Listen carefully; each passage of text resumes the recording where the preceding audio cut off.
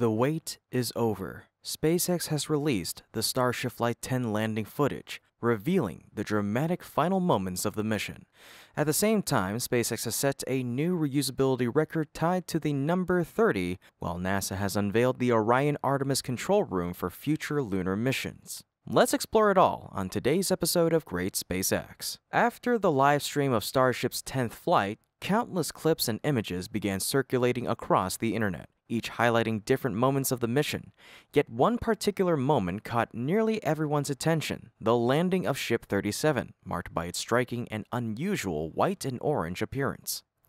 Viewers immediately wondered whether SpaceX would share high-quality footage of this critical step, and now SpaceX has delivered. The company recently posted 2 videos and 2 images on X accompanied by the message, "View of Starship landing burn and splashdown on Flight 10 made possible by SpaceX's recovery team." For the first time, we were able to watch the landing sequence from much closer than before, with the speed slowed down just enough to reveal details that had previously been hidden in the blur of rapid motion. In these new videos, S37 can be seen still in the middle of its flip maneuver. The footage clearly shows the flaps folding forward while the sea-level Raptor engine pivots on its gimbals to adjust direction. These movements gradually reoriented the ship back into a vertical position. This was not just about navigation. The process also slowed the vehicle's descent, allowing it to touch the water in a controlled and deliberate fashion.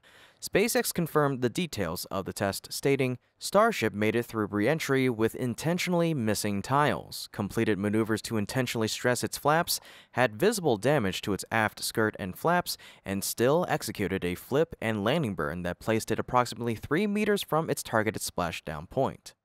That last part is especially important. To land a massive spacecraft within just 3 meters of its target splashdown site shows remarkable precision, even when accounting for the intentional stresses and challenges introduced into the test. And then there was the spectacle itself. As S37 met the ocean surface, enormous plumes of water and vapor burst skyward. The way the light caught the scene, a faint rainbow appeared in the mist, adding an almost poetic beauty to the moment. Against the backdrop of the vast blue ocean and the heavy clouds overhead, it looked less like a test and more like a work of art. Of course, the ultimate goal is not to splash down in the ocean forever. These demonstrations are part of the gradual path toward catching Starship with the Mechazilla arms on the launch tower. Still, every controlled descent and every test of precision lays the groundwork for that ambitious goal. But beyond the landing mechanics, the most talked about detail was the spacecraft's unusual color. The combination of deep orange-red hues, covering most of the ship, paired with the stark white of the nose cone, left many wondering what had happened. Some even remarked that it looked like a miniature Mars with its reddish body capped with white poles. In fact, that analysis was not far from the truth. Musk himself provided an explanation shortly after the footage was released. He confirmed that the orange color is rust from rapid oxidation of metallic test tiles. Essentially, coolant had leaked onto some of the experimental metallic heat shield tiles, causing a reaction that produced iron oxide. This characteristic orange-red coloration is a byproduct of those reactions, and it explains why the phenomenon was absent on earlier flights that did not carry the metallic tiles. SpaceX later clarified the red color is from some metallic test tiles that oxidized. Musk added that the white areas were insulation applied where tiles had been removed, visible on the nose cone and across the ship's body, matching pre-flight images. Fortunately, these effects did not compromise the mission, Musk noted, worth noting that the heat shield tiles almost entirely stayed attached, so the latest upgrades are looking good. This shows the system is improving, however, challenges remain. While tiles stayed in place, oxidation and discoloration suggest the heat shield is not yet ready for full reusability. If large portions must be replaced after each flight, rapid turnaround is lost. For true reusability, tiles must not only survive re-entry but remain flight-ready across multiple missions. The metallic tiles are still experimental, and Flight 10 revealed more work is needed. Adjustments in material composition may reduce oxidation, and while they could one day replace ceramic tiles, for now they remain in testing. Looking ahead, attention turns to S38 for Flight 11. Early images suggest new refinements in its heat shield, though it remains to be seen whether these changes will fully solve the oxidation issue or simply improve durability. For now, Flight 10 stands as proof of rapid progress.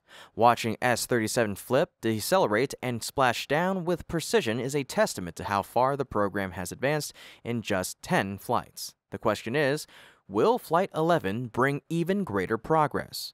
If you're ready to see what comes next, comment "Let's do it" and subscribe to follow SpaceX's bold journey toward full reusability. The adventure is only beginning, and every flight takes us closer to the future of exploration. But wait! The heat shield isn't the only critical component that SpaceX is focused on upgrading.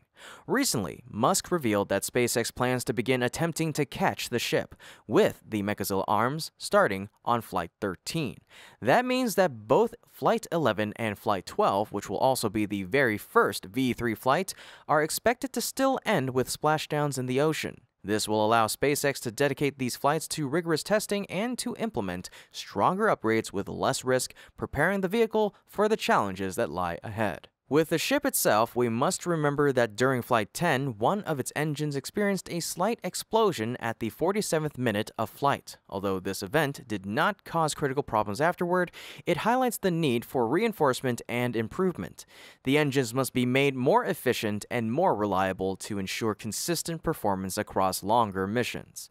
If SpaceX truly wants to send Starship deeper into space, every component of its propulsion system must be built to endure without faltering. Next, there is the protection system for the aft flaps, which are always subjected to intense stress during re-entry.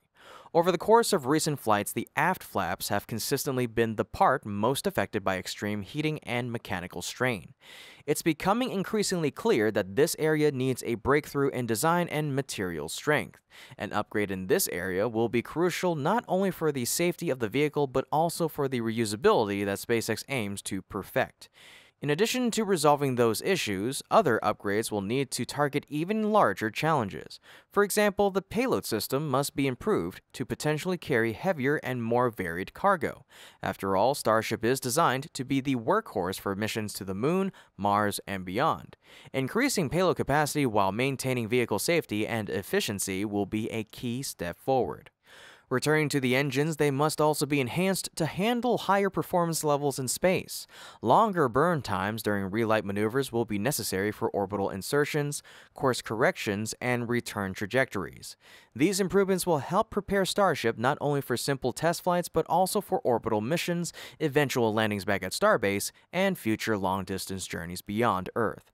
As for Super Heavy, the booster is not exempt from the need for upgrades. One recurring issue has been the complete failure of some engines during flight. This must be addressed to guarantee consistent propulsion efficiency and to support precision landings. The structural integrity of the booster also requires reinforcement, particularly as landing angles are expected to increase in future flights. Testing maneuvers such as active flips or landings with only two engines will add even more stress, making it essential for the overall structure to be strengthened ahead of those attempts. So, all eyes are now on SpaceX as we wait to see what kinds of refinements and bold upgrades they will implement for Flight 11 and 12. Each step forward brings the Starship program closer to its ultimate goals. With that being said, let us turn to another milestone that SpaceX has just achieved, a new reusability record. Falcon 9's achievements are so frequent that they have almost become a normal expectation, yet their significance cannot be overlooked. The latest record is especially historic and deserves recognition.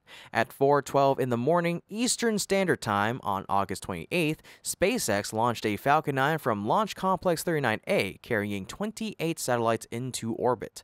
What makes this mission stand out is the booster reusability record that was set. The booster for this mission, B-1067, successfully landed on the drone ship A Shortfall of Gravitas, marking the very first time an orbital-class rocket has successfully launched and landed 30 times. After the mission, SpaceX proudly declared, Falcon 9 completes the first 30th launch and landing of an orbital-class rocket. SpaceX President Gwynne Shotwell added her own words of praise. From learning to land a rocket to flying the same booster 30 times, congrats to the SpaceX team for continuing to make the impossible possible. The milestone of 30 reuses is unprecedented. It represents the culmination of 15 years of progress and innovation, where SpaceX not only learned how to land rockets, but also mastered the ability to reuse them on a scale that was once unimaginable. By leveraging both land-based landing zones and autonomous drone ships at sea, SpaceX has built a reusability system that combines flexibility, reliability, and cost-effectiveness. This approach has enabled them to accelerate their launch cadence, reduce costs for customers, and dominate the commercial launch market. At this point, Falcon 9 has become the gold standard of orbital launch vehicles. With this achievement, SpaceX continues to lead the reusability race by a wide margin. Among its fleet, booster B-1067 now stands as the leader. SpaceX has already set a goal of achieving up to 40 launches per booster. That means B-1067 is now only 10 flights away from reaching that target. If no major issues arise, it seems very likely that it'll achieve that mark. This milestone of 30 is worth celebrating, not just for SpaceX, but for the entire space industry, because it demonstrates what is possible when ambition meets engineering innovation. And for our final segment of today's updates, let us move on to another important development, NASA's preparations for the Artemis program. On August 15th, NASA unveiled the new Orion Artemis control room at Johnson Space Center. Called the Mission Evaluation Room, or MER, it features a modern design and will serve as the engineering backbone for Orion operations. MER provides behind-the-scenes analysis of Orion's performance, working alongside the White Flight Control Room, which handles flight operations. Together, they form a two-room system, one to guide the spacecraft, the other to monitor its health. The facility will debut during Artemis II, a 10-day crewed mission around the Moon. Staffed 24/7 across 24 consoles, personnel from NASA, Lockheed Martin, ESA, and Airbus will compare Orion's real-time data against expectations, identify issues, and provide solutions to ensure crew safety. Beyond Artemis II, MER will collect vital data to shape Artemis III and future missions. Trey Perryman, lead for Orion Mission and Integration Systems, noted that while operations fly the spacecraft, MER brings the reach-back expertise of years of design and testing. With this addition, Artemis gains a new layer of safety and reliability. As NASA prepares to send astronauts around and eventually onto the Moon, facilities like MER will be central to ensuring every detail is accounted for. In any case, folks, this has been Kevin with Great SpaceX. Don't forget to like the video and subscribe if you haven't already to stay up to date with yours truly on the latest milestones in SpaceX's journey. Thank you so much for watching, and always remember, curiosity, imagination, and inspiration will follow you so long as you keep looking up. Called the Mission Evaluation Room, or MER, sorry. Okay. It features a modern design and will I gotta redo it.